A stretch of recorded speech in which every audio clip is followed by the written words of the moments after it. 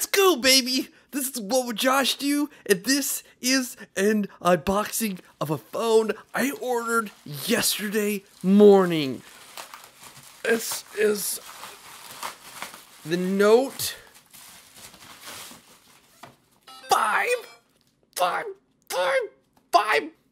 Alright, we have our Note 4 here. It's an amazing phone. It's going to continue being an amazing phone. And yes, after I've had a week or so with this phone, maybe even just a few days, I will do a video comparing these two phones and letting you know, is it worth your money to get the more expensive Note 5 or the Note 4 that has things the Note 5 does not have. So, let's do this. Let's slide this back. Let's put this over here. Let's take this. And it is important. Oh, important. Look. We're going to cut this. Oh, come on. I need a better knife. This knife is terrible. Like, it just doesn't cut jack. Alright, let's cut this. Alright, well, it looks like I didn't cut it. I just kind of tore it. That's how you know this is not a good knife. And then we just take this. And we move that little piece of paper out of the way that shows the IMEI, because I do not want to show that to the world. And look at this. Look. Let's do this.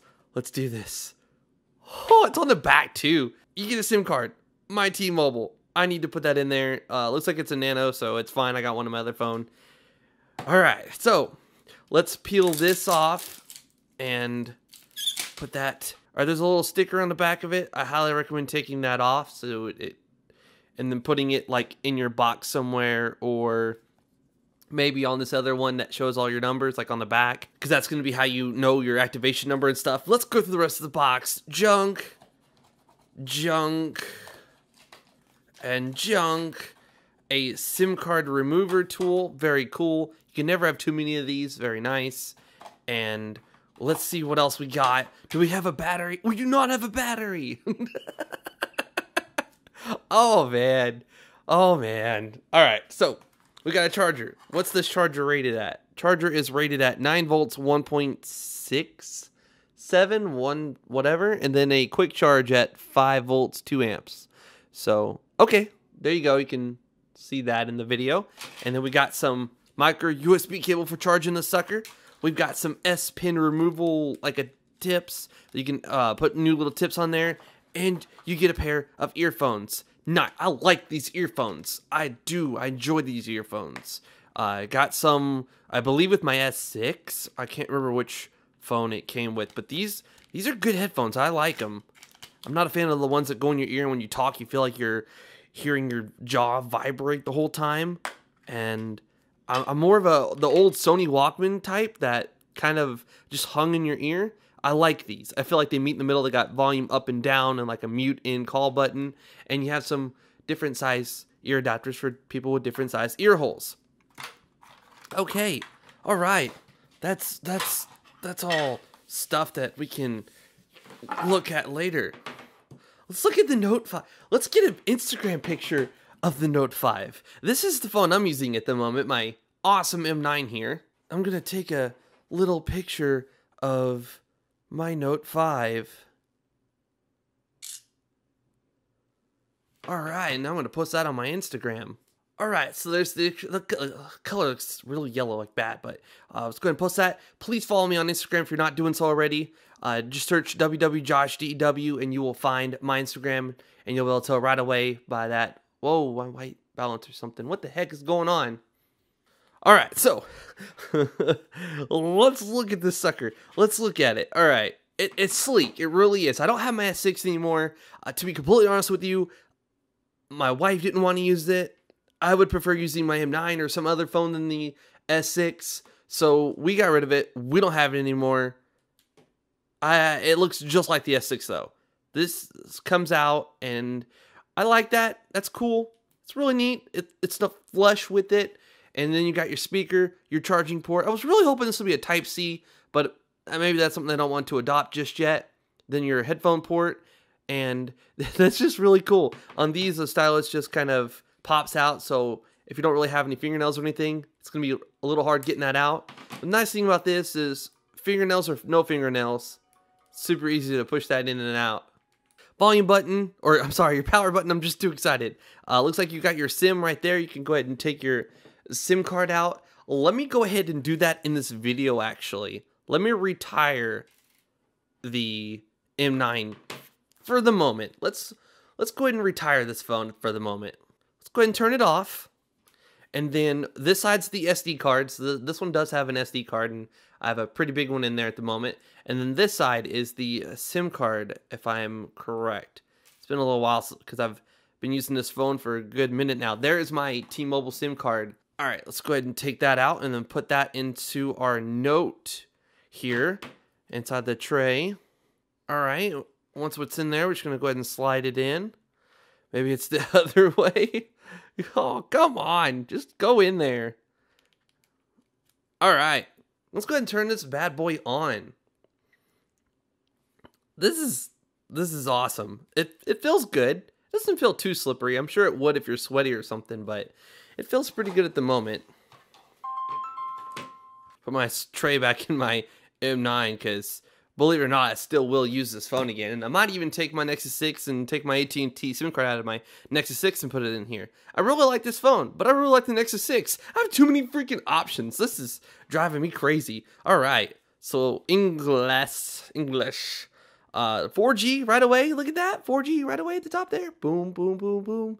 T-Mobile unlimited 4G LTE going to work. Let's turn on Wi-Fi and connect this to our router. Look at that 12% battery. That is terrible. Skip. Where's our 5 gigahertz network at? Okay, it takes a second for it to pop up sometimes. We're going to go ahead and put in our password. That keyboard looks a little different too. All right, password is in. Let's go ahead and connect it to our Wi-Fi. And, well, tell me my connection speed. 780 megabits per second. Very nice. And for those of you that are like, haha, I have your IP address, that is my internal IP address. You can get nothing out of that. So go ahead and leave a comment and letting the world know you're special. All right, I do not consent. Some people are like, haha, now I know where you live because I have your 192.168.1 IP address. Oh. All right, so here's the kicker. Here's the kicker. All right, this is the thing that's going to drive a lot of people crazy. Here's the Note 4. My wife's using it at the moment because she likes the fact that she can just do what I'm about to show you. 46%. We're going to the hospital. We're going to travel. We're going to go do something. We're going to be in a movie theater. We're going to be out of the house for a little while. This is a T-Mobile phone on AT&T. You probably saw the AT&T SIM card. Once you've had your T-Mobile device for 40 days, you can freaking unlock it. And that's something to cover real quick. I got this on T-Mobile. I do have AT&T and T-Mobile. We both do. In 40 days, I'll be able to call T-Mobile up and get this device unlocked. T-Mobile will send me an unlock code, and then I can stick my AT&T SIM card in there and use it on AT&T. The beautiful thing about that is the bootloader is not locked. Today, right now, if CF Auto Root is available or Torp Recovery, I can flash this with Recovery and I can root it.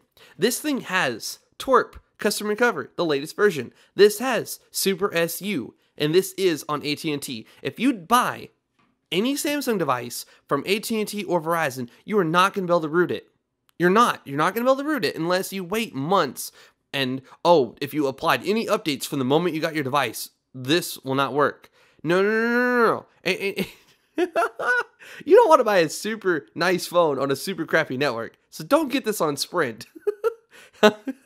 The Kansas City area here, Sprint's garbage. It might be good where you live, just don't travel.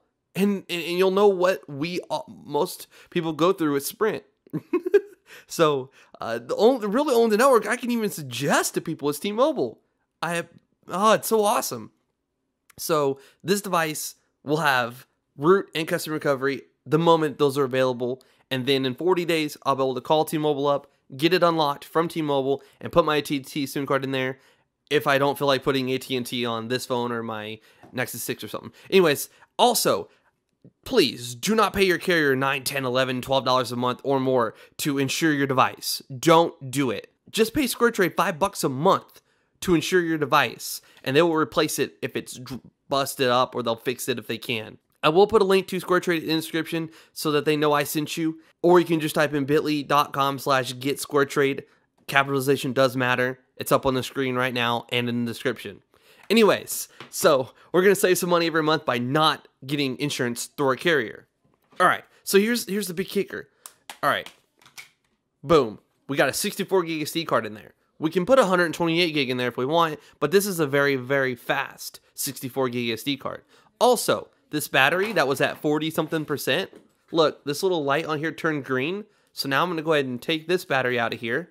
I'm going to go ahead and stick this inside the Note 4.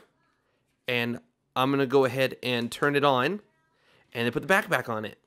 All right. And while that's doing that, we want to charge up this battery. All right. Little light's red, and I did time it in my unboxing of this guy right here for the Note 4. It's a couple hours, not a big deal. This battery's going to last way longer than it's going to take for this thing to charge up. And you can also go third party and get batteries like this. Yes, I have like 6 batteries for my Note 4 laying around. Look at that 100% charged battery. I didn't have to wait an hour. I didn't have to wait 2 hours. It's fully charged right now. And then I've got all these batteries laying around that I can just carry with me and swap out. Or you can go with the big boy here, and you see this Note 4 10,000 milliamp-hour battery. It makes your phone a tank, but it lasts for a whole week on standby, even longer. It's just incredible. It's awesome. And you can't do that with these options right here. I still have my Nexus 5, and this is my Nexus 5 battery case. You're gonna have to have something like this if you want an external battery for your Nexus or for your Note 5. It plugs into the bottom. In fact, actually this one could do it if the adapters were flipped. And then you just put this inside the case. And it's big, it's huge, and these batteries aren't that big. 3,500 versus 10,000, which one would you rather have? So that's the big kicker. The Note 4 is not going anywhere. My wife sold the Note 3 right after we got the Note 4 to make up the difference for it, because these devices cost me real money that I have to save up for. And so the Note 4 is probably not going to get sold or go anywhere because, frankly, one of us is still going to use it because it's still an amazing phone, and it's going to be an amazing phone for a long time. Hell, the Note 3 is still a good phone. So, Note 5. Let's go ahead and play with this sucker. All right, skip. This is just the unboxing. I like to talk about a ton of different things. If you're used to my videos, then you're used to me. If you're not used to my videos, then you're not used to me. So let's go and enter in our email. And I got the 32 gig version because the 64 gig version said it was back ordered, and I would have had to wait till September 26th to possibly get it when this version was available now. And honestly, this phone's 32 gigs, and I never touched the 128 gig micro SD cards on the side here. And my Nexus 6 is 64 gigs, but I always use up less than 3 gigs of that 64 gigs. So, and also on my keychain, I've got these little card readers that you can watch my video. I'll link to it in the description, but it basically just looks like this and attaches to the bottom of your phone. And you can throw a 128 gig micro SD card in there, and boom, you have tons of storage. And if your friend has a Note 3, a Note 4, a Note 5, an S6, an S5, you can transfer that video to this thing and then send it over to them. So even if it's a 1 gig 4K video, it'll still take just less than a minute to copy it over to this thing, and then less than a minute to copy it over to their phone. And it's awesome. I keep one of these on my keychain at all times. So expandable storage, I have it right here on my keychain within arm's reach at any given time. All right, so we logged in. If we entered in all the correct information, it will let us into our account. It's going to ask us to start restoring our apps. You can set this up as a new device, and it won't restore everything, or you can ask it to restore everything from a certain phone, or you can go through and pick individual things that you want to restore. So if you don't, no, I'm probably still going to enjoy this device. 4 gigs of RAM, LDDR4, like all the newest stuff that's not available in most other phones are in this phone. 4 gigs of DDR4 RAM? Really? I don't have it. This is my first device with that much RAM and the newest type of RAM. That's awesome.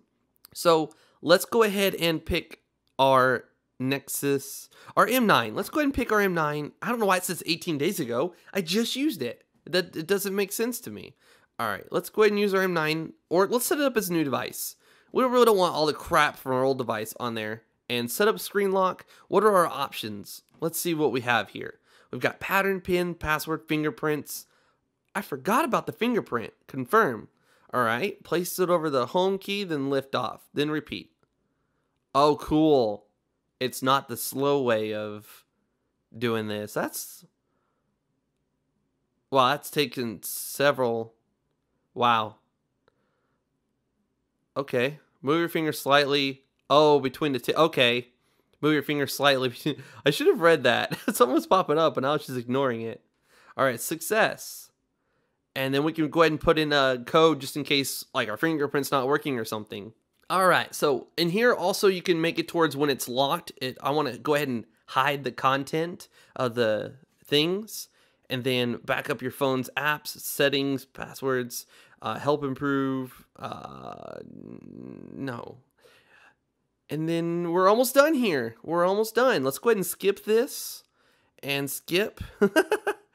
And later, let's do S voice later. No, we do not want easy mode. And no, we do not want diagnostics. Oh man, look at all this stuff that's just popping up there first thing. Let's go ahead and clear everything. Kind of sucks to give you a bad battery right off the bat, like it needs to be charged up.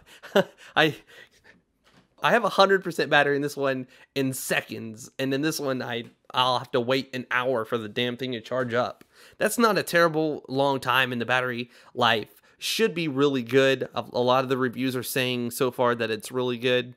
And yeah, you can go ahead and disable this. If you open up the T-Mobile app, you can disable that. So this is cool. This is cool. Let's go ahead and do a speed test. Some people on Twitter asked me to run a speed test to see just how fast the Wi-Fi was. So let's go ahead and do a speed test real quick by downloading the app, and then we'll be back when it's done. Actually, let's see how fast this phone really is. Accept and installing. Okay, very, very nice.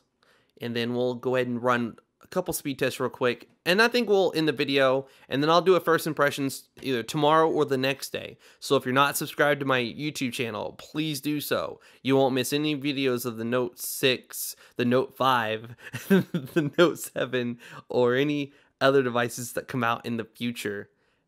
That's actually pretty slow. Let's go ahead and back out of that and close all, well, multi-window. That's all stuff for the later video. This is almost over. I think I never really know. So let's run another speed test. And we're getting slow speeds. I don't know why. If you look at my Google Fiber video on my Note 4 and Nexus 5 and other devices, I get way faster speeds than this. I don't understand this. All right, I'm going to connect directly to my Google Fiber router. The signal's not the best, but we'll try that again connected to their router that they gave me. So, yeah, I don't know why I'm getting speeds like this. This is terrible. I mean, I know it's not terrible, but compared to the 300 to 400 I usually get, this is not good. I mean, I know I've had Comcast and I've had, you know, really. Oh, there we go. That's a little better. That's a little better. And I'm not complaining. Honestly, that's going to be more than fast enough to do everything, but just know that my network can go so much faster than that. All right. That's about it. I would say that 64 gigs, I might actually go and exchange this in a couple weeks or before my time's up and get the 64 gig because this does have a really good camera and there's a way to like record and stream directly to YouTube. So that's awesome. I don't know how that works. Mode, video collab, slow motion, live broadcast. Agree. And it's going to ask me for my YouTube channel. Okay. Sign in. All right. And then you are enabled for this feature. And I'm going to switch it over to my second channel here. All right. Oh, sign in again. Oh, terms and conditions. I agree. It keeps saying I'm already enabled for this feature. Let's go ahead and close out that app. And we're almost done here. There'll be more videos very soon. All right, let's go to mode again. And let's change it over. Whoa, get off my face. All right, the front camera can go to QHD. The front camera can go to QHD. That's crazy. That's awesome. And gesture control, review pictures. Let's change it to live broadcast. See, at the moment it's glitched out. It's not actually working. I don't know what's going on here. Yeah, live broadcast is glitched out, but once I get it working, I will try a live stream on my YouTube channel, and we're going to have some fun with this phone, and we're going to be making plenty of new videos with this phone, and anything you guys want to see in the review or first impressions or a completely separate video, let me know. Let me know in the comments below. I will read every single comment. I'll try to reply to the ones that I have an answer to and that I can reply to. If you're new to my YouTube channel, please consider subscribing. I promise you will not regret it. I will be making mini videos on the Note 5. And I will cover things that other people may not cover. Please follow me on Twitter and Instagram. I did let everybody know that's following me that I was making this video and that it was going to happen today. And I also let everybody know when this shipped, when it was coming, etc. So if you're not following me on social media, please do so. I will have a link in the description. This is What Would Josh Do, and I'm out.